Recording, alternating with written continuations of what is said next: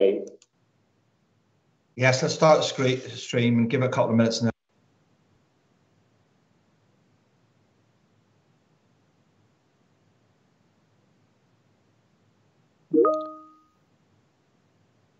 The stream's live now, Paddy, if you want to start. Thank you very much, Ben. Welcome everybody to the Resources Overview and Scrutiny meeting today on the 18th of March 2021. Before we start, I always like to give an idea to those that are streaming, members of the public, and welcome to them, and to give you an idea of the role within local government that this committee has. This committee's role is to scrutinise decisions made by the Cabinet and to give recommendations where we feel necessary. Present today are myself, Councillor Paddy Short in the chair. I also have Councillors Kate Walsh, Councillor Steve Button, Councillor Andrew Clegg, Councillor Jean Battle, Councillor Tim O'Kane, Councillor Judith Addison, and Councillor Terry Hearn. We also have present to report to the committee are the Leader of the Council, Councillor Miles Parkinson, Councillor Joyce Plummer, the Cabinet Member, Joe McIntyre, Lee Middlehurst, and Lindsay Sims. So we start on agenda item number 1. Apologies for absence, substitution, declarations of interest and dispensation. Susan. We've received apologies from Councillor Assis and Councillor Pratt, and we have Councillor Kate Walsh substituting for Councillor Assis and Councillor Judith Addison for Councillor. Thank you, Susan. If we go on to item number 2 on the agenda, which is the minutes of the last meeting. And this is to submit the minutes of the Resources Overview and Scrutiny Committee held on the 18th of February 2021 for approval as a correct record. If I could have a proposer, please, and a seconder. I propose it. I'm happy to second. Nobody seconded it. Go on, Paddy, second it. Go on, Paddy, second it. Yes, thanks. Andrew Clegg, Councillor Clegg just seconded it. Thank you very much to both of you. We'll move on to item number 3 now, which is the the COVID-19 additional funding for government. This is to submit.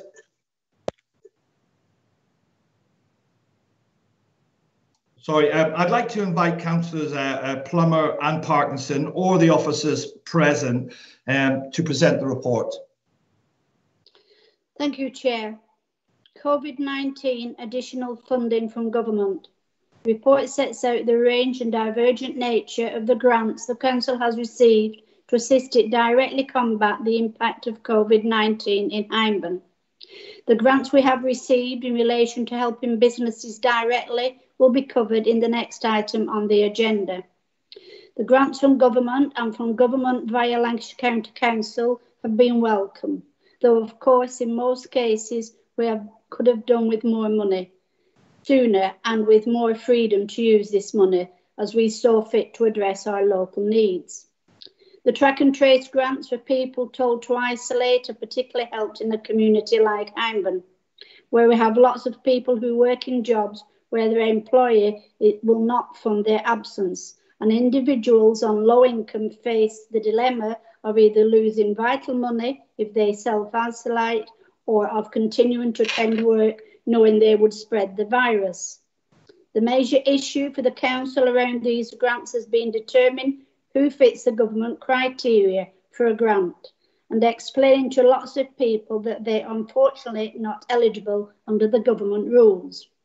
The other concern in the background for us has been the cap imposed by the government on the discretionary scheme, which has meant we have faced the potential prospects of turning away otherwise genuine cases, simply because the funding has all been spent. Thankfully, an additional injection of cash by the government at the last minute into the scheme removed this danger in January. And we hope the new funding is sufficient to avoid the situation reoccurring at the end of June 2021, when the scheme is due to end. The Town Centre Reopening Fund helped greatly in the summer for the brief period when pubs and shops could reopen, and we provided extensive advice to businesses to help them successfully restart their business. But unfortunately, the rapid rise in coronavirus cases locally across East Lancashire at this time meant this process stalled very quickly, and we re-entered a series of lockdown from which we are still waiting to re-emerge. Once, however, we get the green light that shops, pubs and the high street can reopen, we will move back into supporting an effective relaunch of our town centres across Hyndburn with grant money. The largest part of the grant funding we have received is dedicated to helping the public deal with the impact of the pandemic. The creation of Hyndburn Hub by the Council has allowed us to effectively provide widespread support to all those who have needed some kind of help over the last year. This has ensured food and medicine deliveries to those who were shielding, that a friendly and helpful voice has been at the end of the telephone if needed, that the volunteers' effort has been effectively coordinated, that there have been sufficient food available across our network of food banks to meet demand, and the key message around COVID-19 has been emphasised locally and hard to reach groups targeted to ensure that they also are aware of what to do and where they can get help. We have also played our role in assisting with the National Track and Trace scheme, following through on difficult to reach individuals to ensure they receive and act upon the requirements to self-isolate. We have supported businesses that are still working with advice and help and how to operate in a COVID secure way and minimise the risk of workplace infections. And where necessary, we have acted with others to deal with breaches of COVID-19 regulations, and the grant funding has assisted us in responding to these requirements effectively. This concludes my introduction. I am now happy to answer questions from the committee. Thank you, Chair. Thank you very much, Councillor Plummer, for that. We have, as a committee, prepared several questions to ask you. So I'll go through one at a time. When I finish the question and you've answered it, I then open it to members if they want to ask any other questions based around your answer. So the first question will be, regarding the test and trace payments of £500, how is the system scrutinised to avoid fraudulent claims? Thank you, Chair. The Council is following the Department of Health and Social Care guidance on how the system of making an award should operate, taking steps to prevent fraud in the following ways. Before payments are made, we undertake the following checks to verify data provided to us by the claimant is correct. 1, that the claimant has a valid track and trace ID number and it matches against the NHS database. 2, that the claim has been made within 28 days of the first period of isolation, again checked against the NHS database. 3, that the claimant is working or self-employed. This is checked against HMRC database. 4, that the main scheme claimant, their details match the benefit details at the Department of Work and Pensions. 5, that the bank details provided for payment relates to the claimant. Payment will not be made unless a bank statement is provided. That the claimant has provided the correct national insurance number. That the number on the form is checked against HMRC details.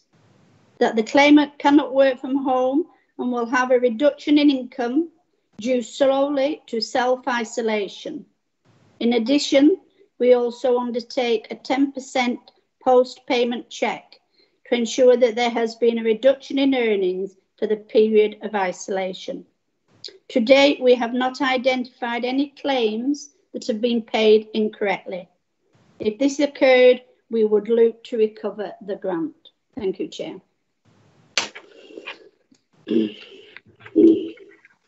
Thank you very much, Councillor Plummer, for that very detailed answer. We'll go on to, we've got no other people putting their hands up. So we'll go to question 2. How much further funding is due for the council to continue test and trace? Thank you, Chair. The council is guaranteed to receive funding up to the 20th of June 2021, but the amounts that we will receive going forward are unknown. This is due to the level being dependent on the number of working residents of Hyndburn who have been told to stay at home and self-isolate by the NHS Test and Trace or via the NHS COVID-19 app, either because they have tested positive coronavirus or have recently been in close contact with somebody who has tested positive. The DHSC have stated they will reimburse the council for any overspend relating to the main scheme and has provided $203,500 to date to meet the cost of grants up to the 30th of June. Given we have paid $185,000 by early March 2021, we expect we will need to call upon the government to provide additional funding in this area.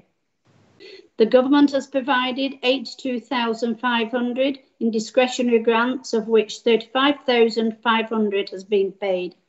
This funding is capped and the government has said it will not provide additional funding above this level. Thank you, Chair. Thank you, Councillor Plummer. We go on to the third question, please. Which town centres were included in the funding for the reopening of town centres? How much of this funding has been spent? And are further funds expected for this? Thank you, Chair. The physical on-street promotional materials and social media communications campaign covered the whole of the borough's high streets. Approximately $34,000 was spent on this. The remaining $38,000 is funding the COVID business information officers and 3 of the roadside COVID messaging sign unit. The total budget of $73,000 will all be spent by the end of the fund date, which is the 30th of June, as per the grant conditions. Thank you, Chair.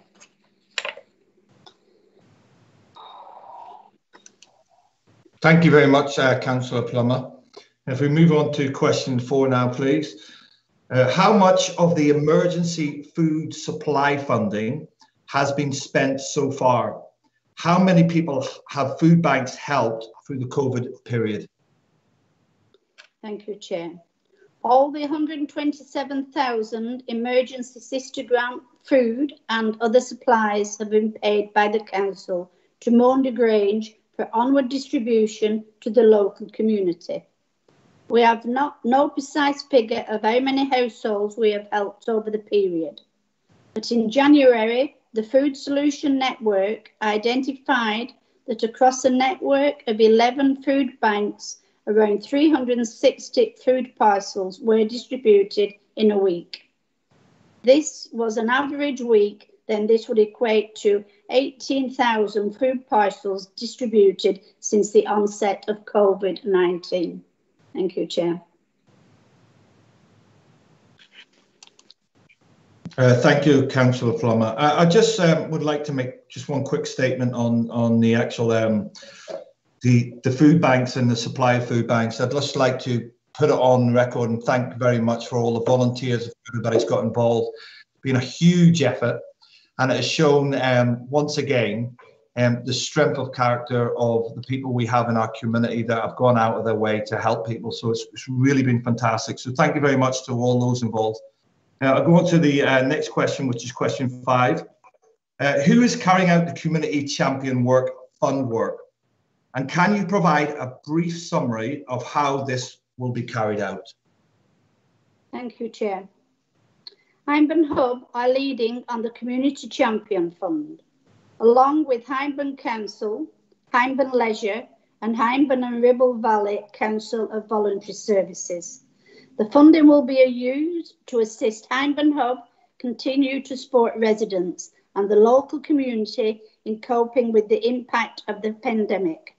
It will be used to develop effective communications and information around preventing the spread of this virus and promoting the take-up of the vaccine, and used to counter fake news around these areas.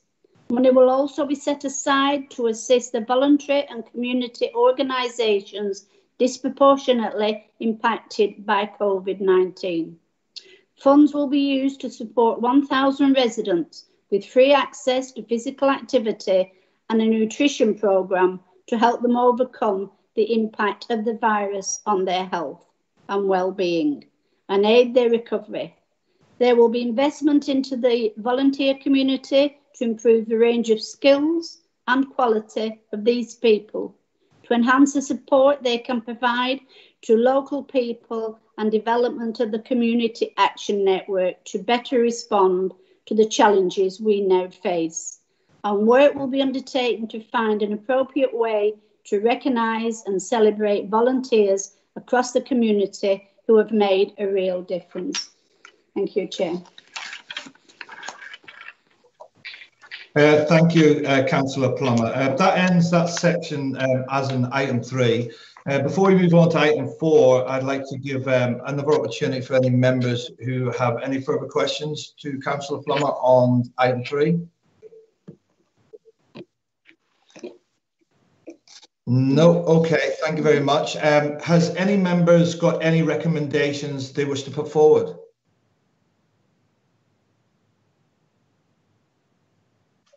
No, that's great. Thank you very much. Councillor Plummer will now move on to item 4. I would like to ask Councillors Plummer and Parkinson or the officers to report. Thank you, Chair. Financial support for businesses. To provide overview and scrutiny with an overview of the financial support for local businesses administered by the Council on behalf of the Government during the first 12 months of COVID-19 pandemic. The COVID-19 pandemic has affected businesses nationally through combinations of enforced closures, limited services and decreased footfall as shoppers stayed away from the high street. Smaller businesses in particular have seen a great impact in their ability to trade or continue to provide services. Since March 2020, Government has announced a series of grants and reliefs available to businesses, many of which has been delivered by local authorities. By far the most generous of the grants were announced in March 2020, and as the pandemic has developed, local and national changes have created an increasingly complex system of grants and reliefs.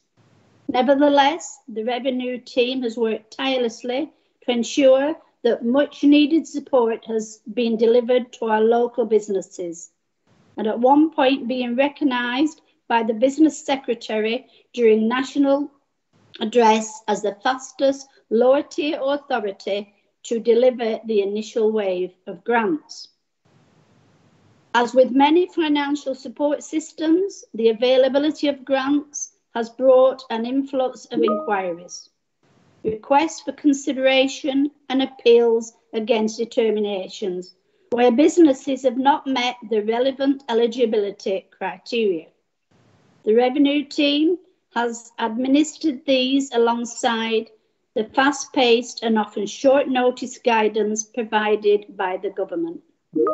To date, businesses in Hyndburn have received 37 million in local authority administered grants and reliefs.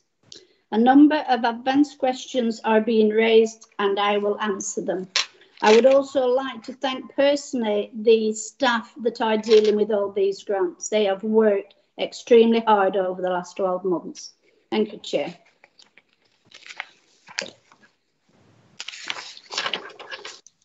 Thank you, Councillor Plummer. As before, we have some advanced questions from the committee for yourself. Question number 1. The Council was recognised nationally for taking a proactive approach to distributing the Small Business Grant Fund awards. and the retail hospitality and leisure grants. Were any grants paid out incorrectly, and has any clawback been required?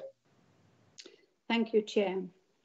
Payments for the FBGF and the RHLG system were predominantly paid by cheque to ensure it was the business that benefited. All cheques were sent out in the registered name held for the business, and it was challenged by the business justifications sought before any change in the payee could be made. In addition, by paying by cheque meant that the council could stop the cheque if any information came to light before it had been cleared, or it was not presented at all, which suggested the business may no longer exist. As payment was made by cheque, this prompted some businesses to notify the council on receipt of the cheque that the business had ceased trading.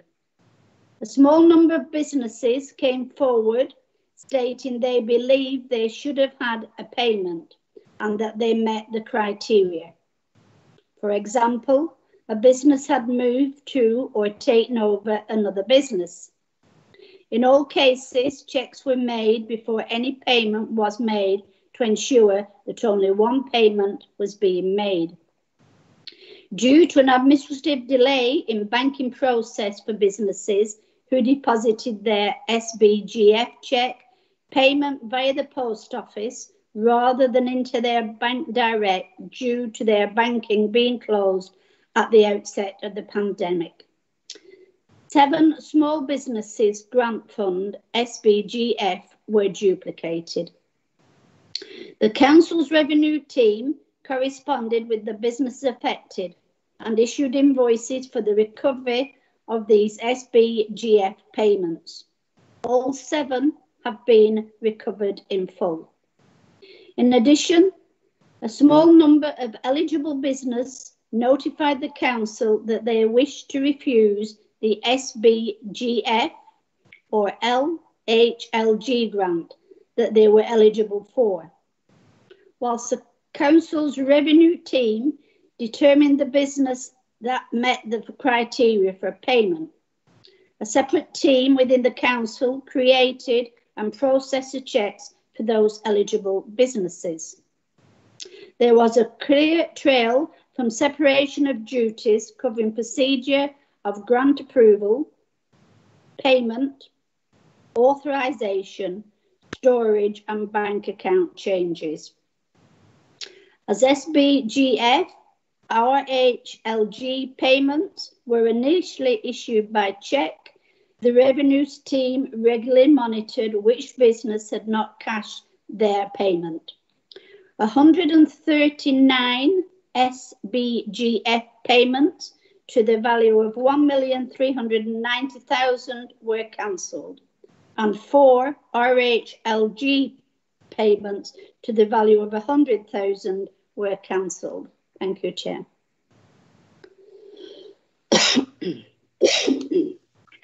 Thank you, Councillor Plummer. There's no further questions on that question. So we'll move on to number 2, please. Some small businesses have spoken to councillors about difficulty with paperwork and bureaucracy when applying for grants. How has the council helped small businesses or sole traders who may have difficulty with the required paperwork? Have the council learned lessons which it can apply to future business grants should anything like this occur again? Thank you. Thank you, Chair. As the government guidance on the local restriction support grant scheme does not specify a national or standard application process that every local authority can adopt, it is the decision of each local authority to how they wish to administer the LRSG and similar business support schemes. The government guidance line says, the government will not accept deliberate manipulation and fraud, and any business caught falsifying their records to gain additional grant money will face prosecution. and any funding issued will be recovered, as may any grants paid in error. Local authorities have continued to ensure the safe administration of grants and that appropriate measures are put in place to mitigate against the increased risk of both fraud and payment error.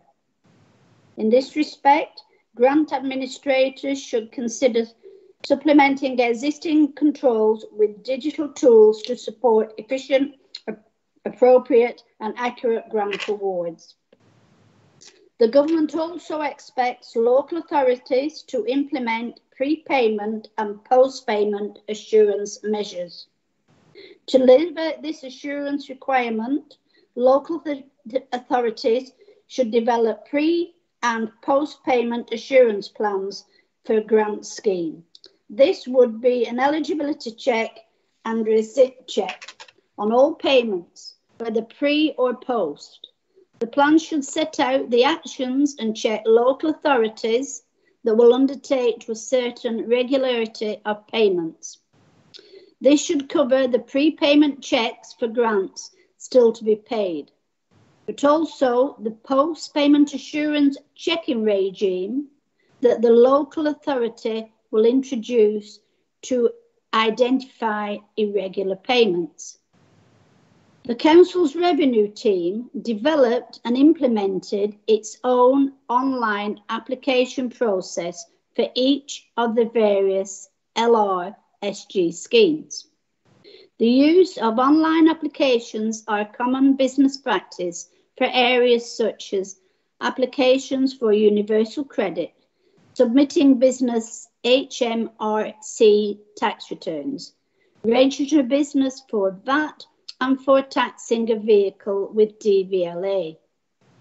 In addition, the types of business in Hyndburn that were subject to localised and national restrictions varied, as Hyndburn moved from Tier 3 local restrictions from the 17th of October 2020 into the national restrictions from the 4th of November and into Tier 3 restrictions from the 3rd of December 2020 and Tier 4 restrictions from the 31st of December.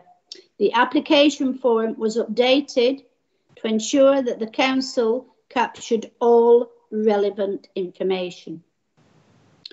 As the various LRSG grants are subject to state aid level, the use of an application form process for each scheme ensures that the Council were recording the declaration from the business that the award of the grant would not exceed state aid levels. Adopting the use of application form for each scheme minimises the risk of fraud and error in the administration of the schemes. However, since the onset of Tier 4 restrictions from the 31st of December and the continued national restrictions from the 5th of January 2021 to the 31st of March 2021, the Council's revenue team have implemented a single application form for the administration of LRSG and the additional one-off closed business lockdown payment, CBLP. The LRSG for the period 31st December 2020 to the 15th of February 2021 is calculated at a different rate to that of the period from the 16th of February 2021 to the 31st of March 2021. The Council issued payments automatically for the period of the LRSG 16th of February 2021 to the 31st of March 2021 to those businesses who had already applied for the LRSG and the CBLP. The period 31st of December 2020 to the 15th of February 2021. As the Council had confided that it held an accurate list of those businesses that were mandated to close and that government did not vary the type of business mandate to close while national restrictions continued. With regard to the online application form that the Council designed for use with the Local Business Discretionary Grant, the LBDG, the LRSG Open, and the Additional Restriction Grants, the ARG scheme, the application form provided a one-size-fits-all approach in order for businesses of all sizes in all business sectors to complete. The application form and the submission of relevant information appropriate for their business to demonstrate how their business set the Council's eligibility criteria. As the LBDG and the LRSG Open and the ARG schemes require businesses to demonstrate how the impact of the pandemic may have affected their business, the level of information required was in line with the government guidance outlines. The Council's revenue team have provided assistance and guidance over the telephone and by responding to written inquiries with regard to eligibility criteria for the various LRSG schemes and the type of information that a business or a trader would have reasonably had available to them to support their application. The team had also used their local knowledge of businesses in Hyndburn to provide guidance on the type of information and supporting evidence that a business may be reasonably able to provide in support of any application form. The Council also provided template guidance for specific business sectors, for example, taxi drivers, private hire drivers, of what type of information and supported evidence that business could provide to fully complete their application. May I add to that Mr. Middleton was extremely helpful to the taxi drivers with that form. Thank you, Chair.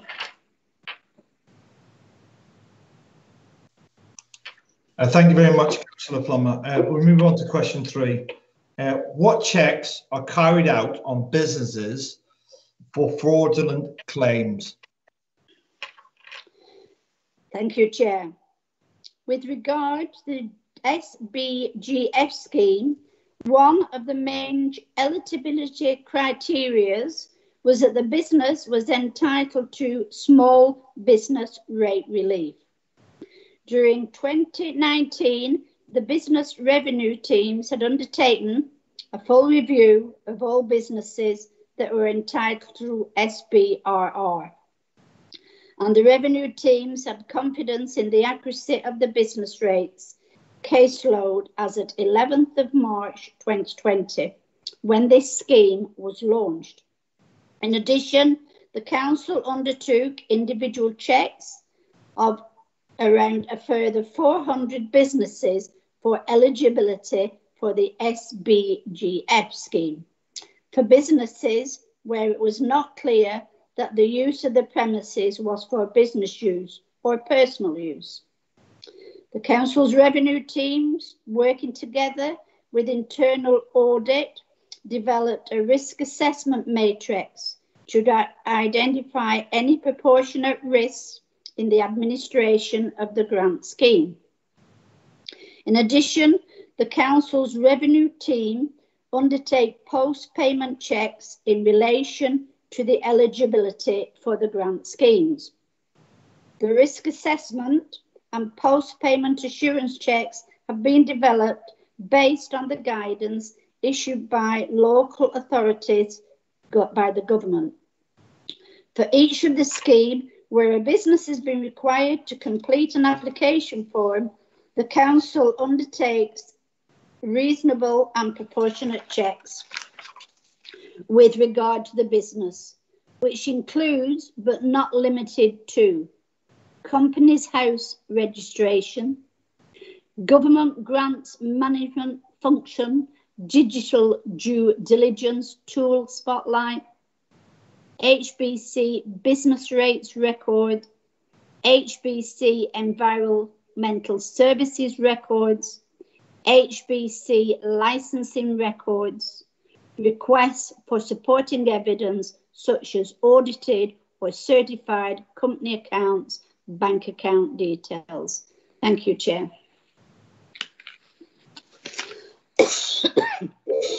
Thank you again, Councillor Plummer. Now move on to question 4.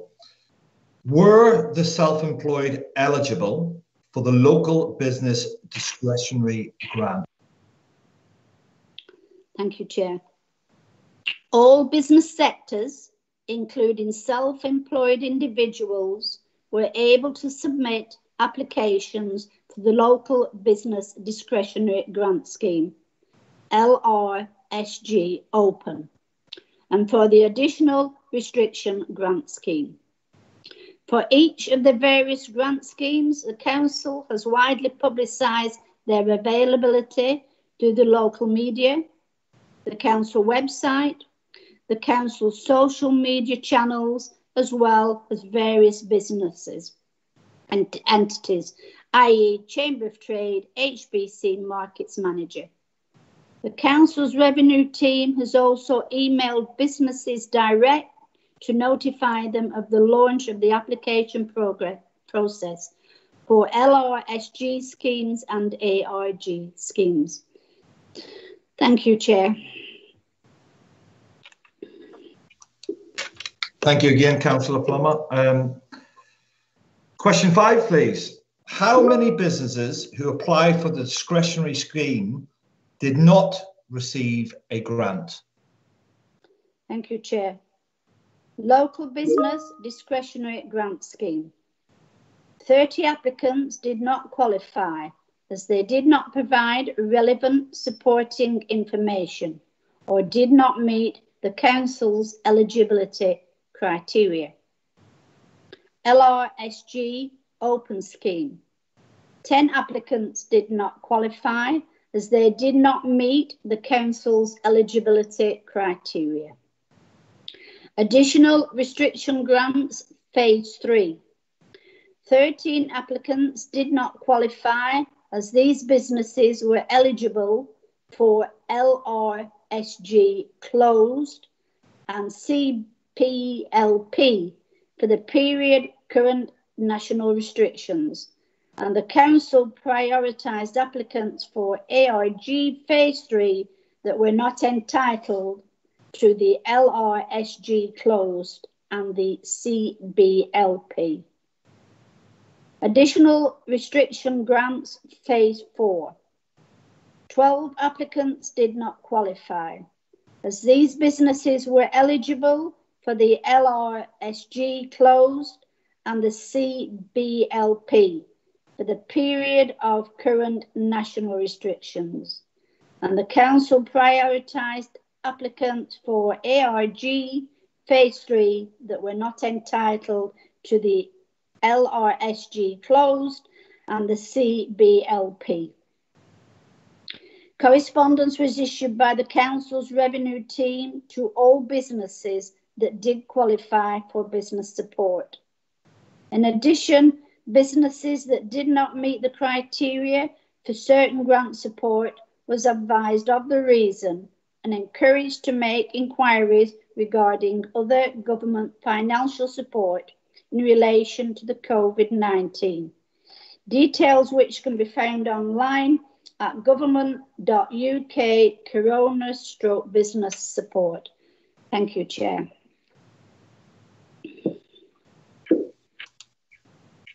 Well, thank you, Councillor Plummer. Regarding the additional restriction support grant, how was eligibility, in other words, criteria set for this fund?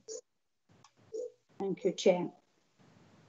The Council developed its ARG scheme based on government guidelines issued for the ARG.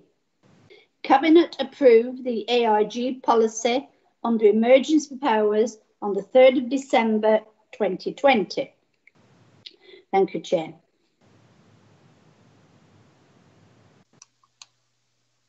Thank you, Councillor Plummer. The next question is, do we know how many businesses have closed as a result of the pandemic? If not, does the council intend to do any work to determine how many businesses have closed? Thank you, Chair. Information in respect of businesses that have closed as a result of the pandemic is unknown by the council. However, as an indication, the number of empty properties recorded on the council's non-domestic rate system as of 1st of March 2020 was 520. The number of empty properties recorded on the council's non-domestic rate system on the 1st of March 2021 was 481. The council's policy team may look to undertake an exercise in relation to this. Thank you, Chair.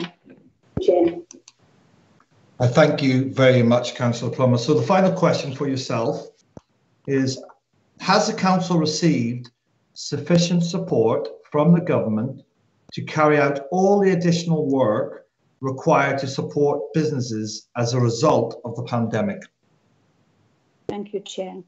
Yes, government has provided new burdens funding to local authorities in relation to the administration of the various grant schemes and business support schemes that have been implemented by the council since the start of the pandemic.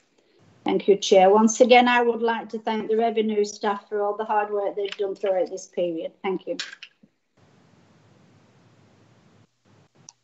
Thank you very much, Councillor Plummer. Have we got any further questions based on the COVID-19 business support from committee members?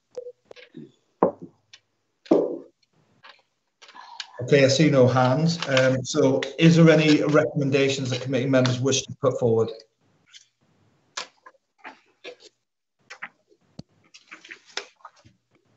No, okay, it's great. Thank you very much, Councillor Plummer. Thank you very much for all your, I know it's very, very complex subject with the ARGs and the DA and so on. But as chair of the committee, I would also like, if you would pass on our thanks and our gratitude towards the council workers that have dealt with all the business grants as they've come in. We understand it has been extremely hectic. They've done a fantastic job. So many thanks to them, because a lot of businesses in the borough have survived because of due partly to their hard work. So please pass that on, and thank you very much for your detailed report and your detailed answers to our questions.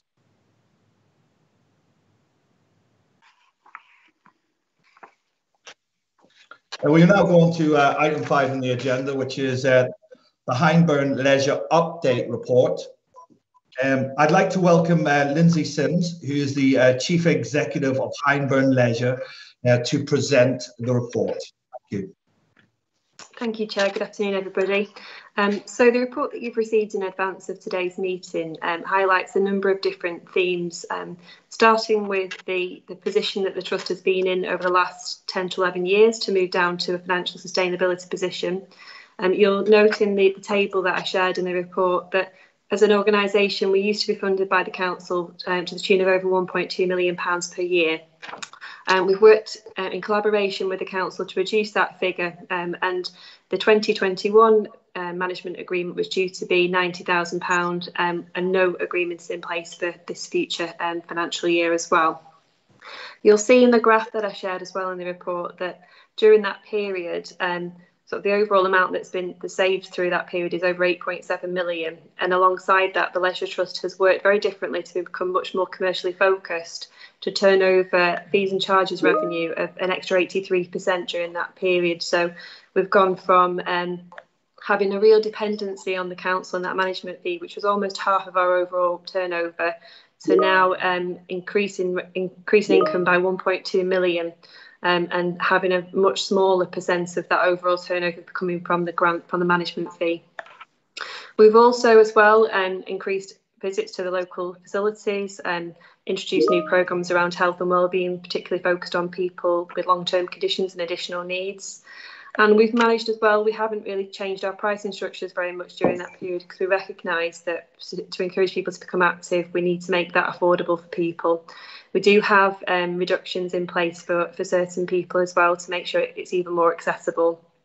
So I also want to just highlight that the increase in turnover is very much as a result of more people being active and using those facilities, which is what is our intention as an organisation. You'll see from the report as well, we've invested over that period over £2 million into maintenance and renovations across the leisure estate. On average, we invest around £180,000 a year into maintaining facilities, which will include things like statutory checks, health and safety information, but also fixing things that need repairs, and in some cases renovating and purchasing new items to improve the offers to residents as well. The journey that we've been on, saving the £8.7 million collective, has meant that we haven't been able to develop cash reserves. We haven't been able to grow those because we've been absorbing the reductions year on year. And that means that it's more competitive. It's more difficult when competitors come into the marketplace or other things affect us. And obviously, we've just had a year like no other, which we wouldn't anticipate and wouldn't expect again, hopefully. But that has meant that the result of that is we haven't had the cash reserves to be able to ride that wave this year. We'll continue, and we always have played a key role in the preventative agenda around improving health and wellbeing for the borough. And we are a local employer as well, so 73% of our employees live in Hyndburn. Almost all of them, 98%, live in the Pennine Lancashire area, and nearly half of our employees as well are under the age of 25, so we do employ a lot of young people in the borough as well. And obviously we're a company, but we're also a not-for-profit charity, so no shareholders, just voluntary trustees, so all profits that we make are reinvested back into the facilities and back into the borough. So in terms of the past year, this is a different update. So this is my third one I've done since I've been in Hyndburn. The financial impact of COVID has been quite devastating for the leisure sector, particularly for the leisure trust sector. We have been closed for almost 8 months of the financial year, and for the 4 months that we were open under restrictions as well. So as you can imagine, it's been a very challenging year, difficult for our employees and also for our customers as well, who've been very keen to get back into facilities. And during that time, we have accessed different sort of support mechanisms, but we also have ongoing costs. So running large buildings that with ongoing maintenance and utility costs are still there. So there has been expenditure needs, albeit lower than they would have been normally. You'll note in the report, this is not just a Hyndburn issue. The district council's network has forecast that collectively leisure centres will be in deficit of around £305 million this year across the country. There is an awful lot of lobbying that continues to take place, and at the end of last year we've discovered that there was a £100 million fund launched for the public, so the leisure trust sector. So we were notified in Hyndburn that our allocation of that was £160,000, which we applied for, and we've recently found out that we were successful. We also very recently found out that we've been given a top-up payment of just over £10,000 in addition to that as well. So it goes some way to supporting, but it doesn't go anywhere near what we really need as a sector. So in section 3, in terms of managing that operating deficit, we have, as you see there, our largest income area is fitness. We are anticipating a huge income loss this year because of the lockdown during the periods, and we expect that our income from fees and charges will be down by about 90%, which equates to nearly £2 million. So we've put a lot of mitigating sort of actions in place to make sure that the situation is improved. Some of those were redeploying people like myself to the Hyndburn hub and other colleagues as well. We've also been redeployed to work as COVID marshals at the vaccination centre. A lot of vast majority of our team have been furloughed on 80% of pay during those 8 months of lockdown. We've applied for a lot of the grants, all the grants that were available to us, that's been mentioned on the previous item, and also for extra health-related funding as well. We have been successful to receive a few grants on that too. That mentioned the National Leisure Recovery Fund, so we have been successful with that, and we've negotiated contracts throughout as well, particularly for things that we're not using, maintenance contracts and others, to reduce those during the period. So there has been an awful lot done, but at the moment we are still looking. We're still probably going to be the middle of April until we know the exact position of the impacts of COVID. But as you know, throughout the financial year, the council has been proposing a one-off payment of up to £900,000 to the trust. Obviously, the monies that we get through from National Recovery Fund will be offset against that. And the intention is if there's anything outstanding over and above that, that the trust would take on a loan to pay for that, so that we're sharing the burden of the situation this last year. And also we will continue alongside the council to lobby to see if the sector can get any more support from central government. In terms of moving forward from this, we are ready to open on the 12th of April, earlier for outdoor activities. So we'll be opening at the end of March for football and for athletics. And Mercer Hall Leisure Centre and Hyndburn Leisure Centre will be opening from the 12th of April. And we're hopeful that the roadmap that's been identified will allow us to open all services up, in particular the Town Hall as well, where we've obviously seen a loss of revenue from events and weddings and such as well. But we are hearing really good things. We're getting a lot of inquiries through, and people seem keen to get back into socialising and celebrating as well.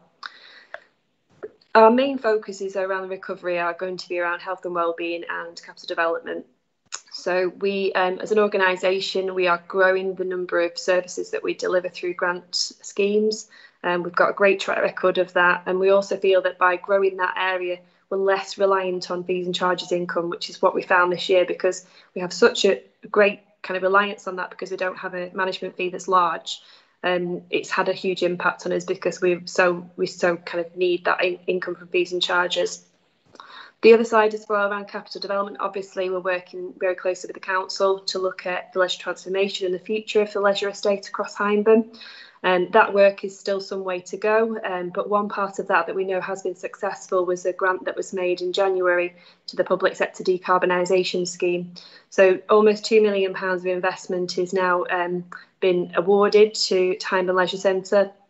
That work will have a great effect in terms of reducing the carbon output on that centre. So it's estimated to reduce it by 74%. Sadly, our customers won't notice that it's had £2 million investment, because it's going to be things like air source heat pumps, new air handling systems, really, really essential things for a building of that age. And that will also as well go some way towards the ambition to refurbish that facility fully for the future as well. In addition to that, the Trust are working with Lancashire Environment Fund for our community hubs. We've already received funding this year and carried out work at Bank Mill House, and we've got applications in for Clayton Civic Hall and for West End Community Centre as well in Oswald Whistle. And very exciting as well, just recently it was announced that Clayton Amateur Boxing Club are going to be relocated to Clayton Civic Hall as well. So the Lancashire Environment Fund work, the boxing club and the decarbonisation work is our focus for capital development this year. The other side, the broader side of the transformation, is more visionary and much more kind of exercise to gather all the public consultation information as well. So in terms of where we see the forecast position for the Trust over the next year, the next 3 years, at present we are putting together the forecast budget for 21-22. As you can imagine, it's quite a difficult challenge, still lots of unknowns. We are going to be taking that to our board in April, so we'll have the final budget for next year. There are things in there, things like a hope that the National Leisure Recovery Fund will have a round 2. We are hearing positive things from Sport England, but until it's confirmed, we can't have any guarantees. But obviously that will improve things. And we have a different model of operating, which is going to allow us to grow the services as we can. Obviously, furlough and business grants will continue for some months, and we'll make sure we capitalise on that as well in the first half of the year. We also recognise that we could have further social distancing restrictions and other things, and we need to budget and plan for that as well. So, as you can imagine, a very complex process, but it's one that we are approaching in a really ambitious way. So we are aiming to be realistic, but we want to challenge ourselves to get back to where we were heading prior to the pandemic. So that brings a close to the update. I believe there are some questions. Thank you very much, Lindsay. And before we begin, we've got 3 questions. I'd like to thank, obviously, again, you and your team. It has been challenging times for everybody. I'm not sure how you and your team have got through this, to be honest, because of all industries, yours is pretty much just completely been decimated. It's stopped. Obviously, no income, etc. And also, when you think that how important it is for the physical and mental well-being of our residents, so it is of the utmost importance. I'm sure when this is over and you look forward to a holiday. I'm pretty sure of that. So I have 3 questions for you. I do note Councillor O'Kane has his hand up. Councillor O'Kane, if it's okay, I'll come to you after Lindsay answers the first 3 questions, if that's okay. So the first question, please, is the council has reduced the annual grant to the Leisure Trust down to £90,000, whilst continuing to invest capital funding in the trust buildings. Is this working as a business model? Thank you. As I've mentioned, it was a planned reduction and it has been done in collaboration, so it's over a 12-year period. I'd say what it has done, first and foremost, is it's made the trust become an extremely efficient leisure provider nationally. We're being told that quite frequently when we meet with national industry experts. It's made us sharpen our commercial focus as well. So you've seen with double turnover from fees and charges during that period. It hasn't been straightforward. It has required a high level of innovation and hard work, but we are proud of the reductions that we've been able to achieve, and we are ambitious to become a financially sustainable organisation that is a standalone, working very closely with the council. Because obviously that's reduces the public subsidy and the cost for local people. The buildings themselves obviously are owned by Hyndburn Borough Council, so we have leases on each of those buildings around repairs and maintenance. And the responsibility of Hyndburn Leisure is to make sure things keep on functioning. So if things break down, we will fix them. If they need replacing, the council will replace them, for larger items, and that's built into the lease.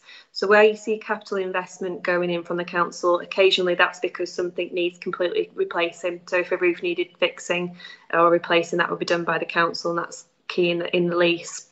The other types of capital investment the council has put into the Leisure Trust over the last probably 6 or 7 years have been focused on areas that will improve our commerciality. So for instance, things like Adventure City, which helps to improve the profitability of Hyndburn Leisure Centre, and the Feel Good Suites as well at both of the leisure centres have also helped to increase turnover as well. So in that essence, they have been very successful investments from the council. What we're going to now, obviously, is to look at a bigger, wider scheme, which is for the future. So that has a different impact. It would be great if we could bring more income into the trust if there were other grants, but we are very, very focused on making sure that we remain as independent as we possibly can and reduce the public outlay for finance into the trust organisation. That's great. Thank you very much for that answer. I don't see any hands up. Obviously, Councillor Keane will come to the end of it. So if we go on to question number 2, please. The council is proposing a one-off payment of £900,000 to cover in-year COVID-related losses. Will a further grant be required next year while the trust obviously still recovers? Thanks for that. So as I mentioned in my report, we are working up the forecast budget for 21-22, so we're yet to fully confirm that. It is going to be challenging, and it is going to be dependent on a number of factors. We are hopeful that we won't need to come back to the council in 21-22 for additional monies, but obviously that's difficult to judge at the moment. We're also hopeful that we'll get some money from the National Leisure Recovery Fund, and if that does come into fruition, that would make things far more kind of positive for the trust and our financial position. So at the moment, we are not anticipating to come back to the council, but obviously we don't know what the future brings. If it's a straightforward roadmap, then we stand a much stronger chance of doing that. If there are further lockdowns and the pandemic continues for more months to come, then obviously that will affect us as well. Thank you very much. The third question, to be honest, I think you pretty much covered it, but I'll ask you if you wanted to add anything, and that is, what is Hyndburn Leisure's forecast for next year? Yeah, so I've just repeated what I've just said. It's to be confirmed. We will have a picture of that next month, so we will share obviously with officers. We meet them on a monthly basis. That's great. That's the end of the questions that we'd already put together, the committee put together. But I notice Councillor O'Kane has a question. So if you'd like to ask it to Lindsay now, Councillor O'Kane. Hi, Lindsay. It's just a bit of context before I ask the questions. I mean, you know, the purpose of scrutiny is, of course, to scrutinise. But we've to scrutinise everything, including any proposals which are put forward, which might affect your planning. And given that, I mean, I'm happy, you know, having read through the report, it's innovative, and you're doing a great job in extremely challenging circumstances. But I have to turn to the Conservative proposals, which they said were fully costed. And I'm just wondering who's done this full costing. So there's basically, there's 4 questions about this. What consultations were carried out? Bearing in mind, they're talking about £1 million investment into the scheme to avoid the closure of Mercer Baths. So what consultations were carried out? And I would have thought that you would have known, you being the head honcho, as to speak. Was £1 million actually enough to solve the problems at Mercer Baths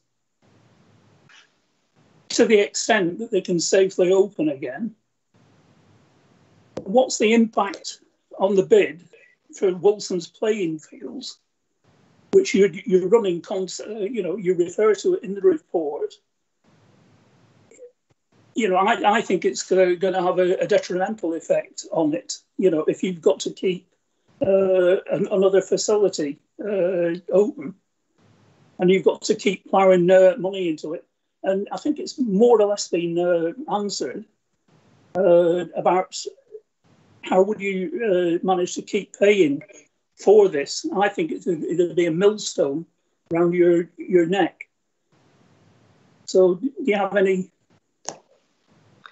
Yeah, just on the first point, obviously we have had a number of different studies done on the 3 leisure sites that are being considered around the proposals. They highlighted over £3 million of works that would be needed to replace equipment and such like. We haven't got to the stage where we've had a detailed costing for any of the facilities.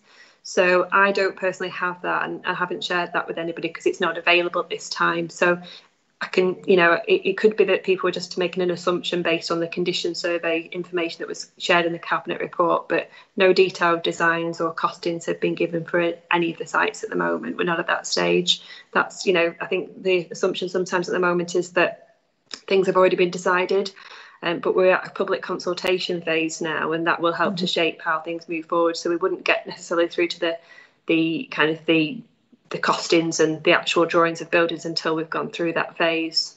So I hope that answers your first one. We don't yet know what those costings would be.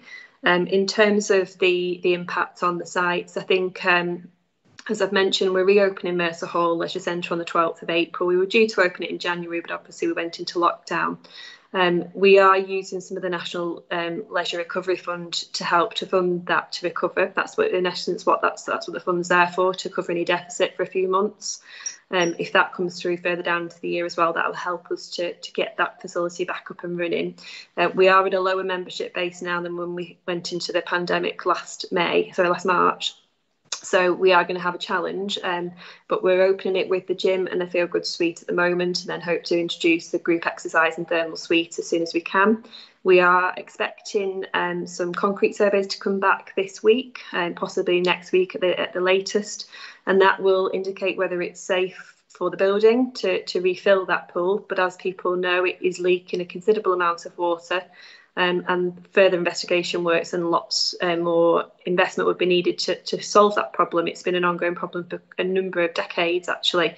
So there are challenges there, but we will aim to see if we can function that building as a kind of covering its cost as a dry site initially. So we'll be testing that out this year. So that'll be really interesting for us to see how that works.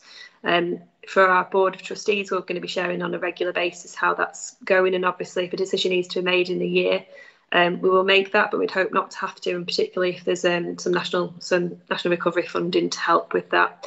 In terms of the impact of that on the proposals, obviously the proposals are to replace Mercer Hall Leisure Centre, so that's the industry kind of experts' opinion, because they feel that would be a better thing for the borough going forward.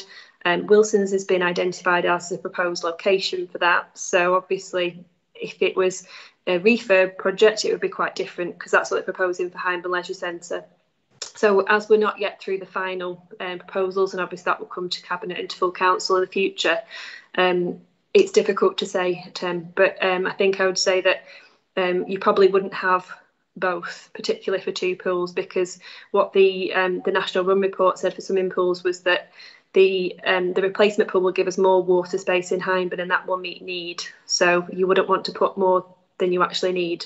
You'd want to meet that demand rather than exceed it, so that you're having facilities that are running at a cost. Yeah.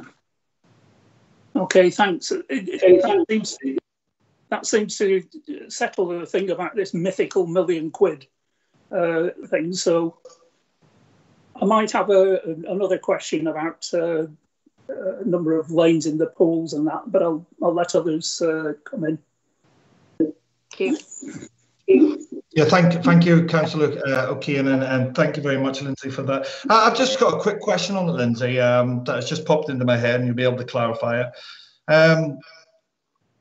With the building of Wilson's, I take it the way we build the pool, etc., will allow us to apply for funding from Sports England, which may not obviously be the case with Mercer Hall, because it has to be certain size and certain criteria. Is there some truth in that? Yes, Sport England have been working with us on this since January 2019. They are really quite excited by the Wilson site, actually. They're pleased with the idea of refurbing Hyndburn Leisure Centre as well, but their strategy, and one of the key areas of their strategy, is around active environments. So the real bonus of having that site is that you have got the athletics track, the woodland trail, the canal, the football pitches, the rugby club are based there, the park run and others as well. So it gives that opportunity to really focus on it being a hub of activity, not just a leisure centre, so a much broader space which fits within their remit. I think the Mercer proposition would be less attractive to them because it doesn't give that opportunity to grow the offer that's currently there. It's not to say they'd say no if that's what the public consultation and everything went back and construction information says something different. But at the moment, they just seem really excited by that proposition, and they can fund up to £2 million into a project as well overall. So it's important, and added to that, they have got fantastic expertise. They deliver and support these types of projects up and down the country all year long. So we want to take their advice. Yeah, great, thanks for that, and it sounds really exciting. I think you can see that you're excited about it, and I think we're excited as a council about it, to bring those kind of facilities, especially with Sports England on board, and the grants and the money and the expertise they can bring to, which you've already covered. I've got another question from Councillor Walsh. Thank you, Chair. Seeing as we're talking about expanding our leisure facilities, I wanted to ask a question on if there is a possibility of emulating Blackburn's Bees card scheme. Now, I know that we do have some schemes here in Hyndburn, but you often have to have a qualifying benefit to access the schemes. Blackburn's Bees cards is open to all residents and workers in Blackburn, and because of that, it does mean that we lose out on some of our leisure business, because those residents from Hyndburn that work in Blackburn often use the free or subsidised sessions in Blackburn instead of coming to their own leisure facilities here in Hyndburn. And I think that in a borough like Hyndburn with high levels of poverty, families and single people that may not be able to afford to access the facilities, I just think that it would be a good thing to maybe consider. Thank you. Thank you, Councillor Walsh.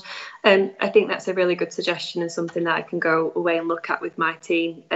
Obviously, in one of the earlier reports, it mentioned the Community Champions Fund. We've got 1,000 free places for people across the borough.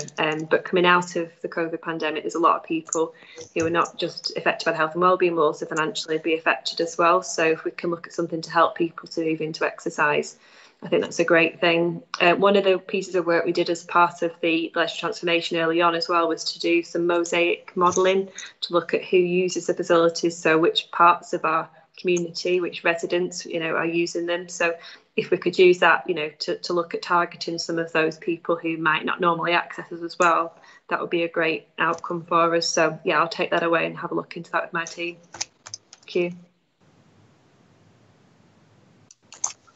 Thank you, Lindsay, again. Anybody else have any questions? Obviously, the Hyndburn Leisure, not only about the questions about Pacific, anything specific, but any part of their portfolio, buildings, etc. Sorry, Councillor Kane, you've still got your hand up. Do you want to ask another?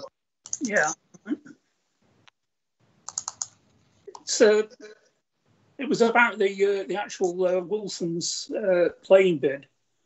I'm taking up from what Councillor Kath Pratt mentioned at an earlier meeting. It mentions in it about a 4-lane pool.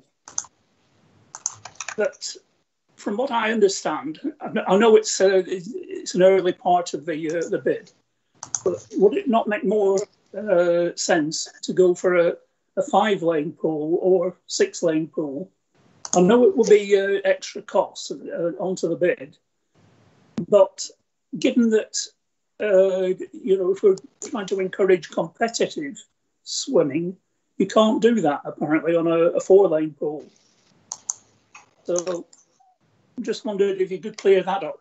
Of course, yeah. I think that has come through. We've had a clubs forum as part of the public consultation. We've spoken to some of the clubs, and that's a concern of people that use Great Harwood Pool already. What I'd say as well is, obviously, we know that the Mercer Hall Leisure Centre pool is not a conventional pool, so it's actually the same width as a 4-lane pool would be going into, proposed to go into Clayton, but we fit 5 lanes into the pool at Mercer. So the club that uses that pool for galas would have 5 lanes, which would obviously make it more suitable for competitions. At the moment, the 4-lane has come out through the through the needs assessment based on the Bum report to say that actually we've got a 6-lane pool at Accrington Academy, a 5-lane pool at Hyndburn Academy with spectator seating already. So it's just based on what they see the need is for Hyndburn. They take into consideration in that report as well all the boroughs outside of us as well, and the demand and the opportunities that are there. So I think that I don't have any doubt that it's going to be considered because it's been raised and it should be. Obviously, we'll look into it. But what I would say also is that growing your pool space increases your costs significantly. So that's another consideration for us. And something else that's come forward as a suggestion is that we look at improving access at that site in particular. So one of the things that could be considered is that the water could be slightly warmer, because we have swimming pools for people that are lane swimming and not necessarily appropriate for people that have got arthritic conditions or for young children who might start to turn blue after being in there for 20 minutes or so, because we don't have a learner pool. So there is an opportunity for us to look at having a pool that's got a different purpose as well, with easier access into the pool as well for people with disabilities and additional needs. So I think all those things have got to be considered, because competitive swimmers won't want to use a pool that's slightly a degree or two warmer because it was too hot for them. So we just need to look at all the options. But just to reiterate, we're at that stage now where there's an awful lot of interest, which is fantastic. We've had over 500 responses already to the survey, which launched last Thursday. So the more involvement we can get from residents and from elected members and other stakeholders, the better, because it'll help us to shape a really, really fantastic future opportunity and offer for the borough. Yeah. I particularly like the fact it's on the Hyndburn Circular bus route. because you know, when you're looking at the costs for children, you know, it might seem a very small thing, but it's a factor for a load of young children and teenagers as well. You know, Yeah. So more power to you. Great. Thank you, Councillor O'Kane. Lindsay, I think that that basically ends the Hyndburn Leisure Update report. Thank you very much for coming again, and thank you for all your information you shared with us today. I would like to please pass on all your thanks from the council to your team for the hard work they've done over an extremely difficult time, and you know, exciting times ahead by the sounds of it, which is really, really great. So thanks again. Thank you.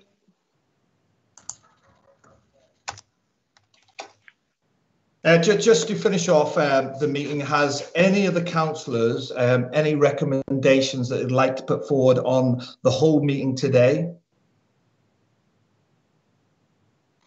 No? Okay. So that basically ends the meeting. Thank you very much for everybody for coming today, and to members of the public especially. I know it's an extremely complex meeting with all these ARGs and SDPs and opens and etc. But it's I brought it forward because I thought it was extremely important with all these grants to ensure that we scrutinise them properly, because these grants are pretty much what's going to keep our local economy and jobs within the local area. So thank you very much for everybody. And I will see you in the next meeting. Thank you, Paddy. Thank you very much.